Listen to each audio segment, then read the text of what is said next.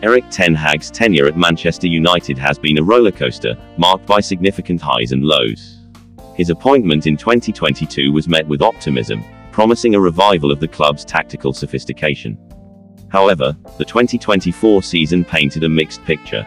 Despite clinching the FA Cup, United's performances in other competitions, particularly their early Champions League exit and a lackluster league campaign, stirred the pot of managerial speculation.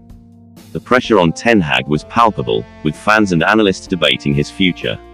Social media, especially X, became a battleground for #Tenagout and #Tenagen sentiments. Supporters pointed to tactical rigidity and poor results, while others highlighted the FA Cup victory and signs of progress in squad development. As the season drew to a close, the club's review concluded with Ten Hag staying, signaling faith in his vision despite the tumultuous season.